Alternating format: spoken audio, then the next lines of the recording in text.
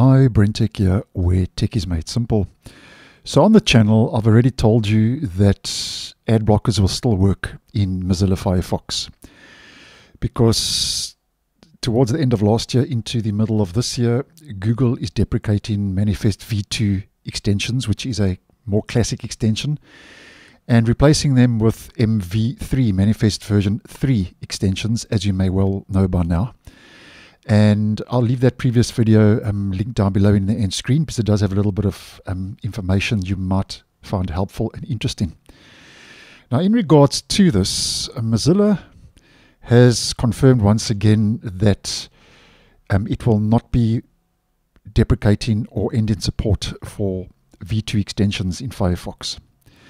And I'll leave this short post by Mozilla. I'll leave this linked down below in the description if you'd like some more information.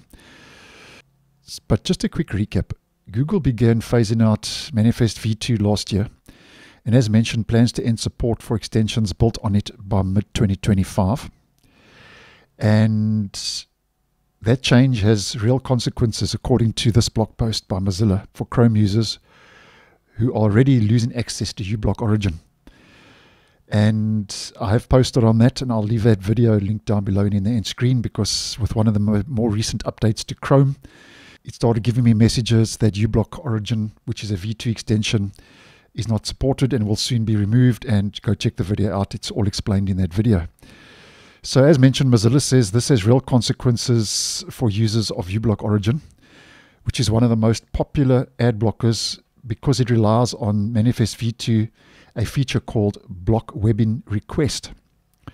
Now, I don't want to get into all of that. Go check the blog post out. Mozilla explains it all here in this paragraph here if you'd like to get more information. But already Brave and Opera have already said that they will carry on supporting Manifest v2 extensions, although Brave has a very good Shields ad blocker and content blocker, which I think is one of the best. But nonetheless, Brave and Opera have also said that they would support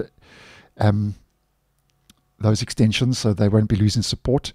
And at this stage with Microsoft Edge, there's a bit of a question mark hanging over if Microsoft Edge is going to end support for v2, because another video I'll leave linked down below and in the end screen is because recently in the latest preview version of Microsoft Edge, it started disabling uBlock Origin and other MV2 extensions.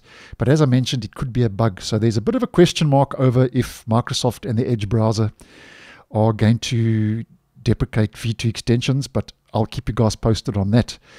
Now, getting back to Firefox. So basically at the end of the day, if we head back to that post by Mozilla, here's the important bit for today's video that you need to know.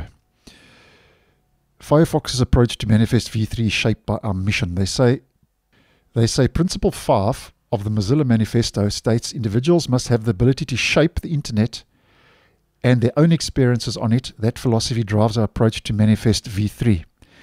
Now, here are two bullet points that are very interesting. They say that we've introduced a broader range of APIs, including new AI functionality that allows extensions to run offline machine learning tasks directly in the browser, and that Firefox will support both Manifest v2 and v3. And here's the important bit. While some browsers are phasing out Manifest v2 entirely, Firefox is keeping it alongside Manifest v3. More tools for developers means more choice and innovation for users. So that's the important bit. So I just wanted to update you guys with this because obviously this deprecation of v2, especially in Google Chrome and possibly Edge, although not confirmed, is causing a bit of a headache and a lot of debate regarding this this so-called controversial change. But that's confirmation. Firefox is keeping v2, and also that will include uBlock Origin. So uBlock Origin is going nowhere in the Firefox browser. So I think we could see a possible increase in the market share of Mozilla Firefox, which is currently in 4th place according to StatCounter, very far behind Chrome, and obviously we've got Edge, Safari, and then we've got Firefox. So this may start pushing that market share up, because I've already seen in the comments that Chrome users say that this will drive them over to the Firefox web browser if this does affect them. So I'm just confirming that according to this blog post, Mozilla has confirmed now that V2 extensions are going nowhere in the Firefox web browser. So thanks for watching, and I'll see you guys in the next one.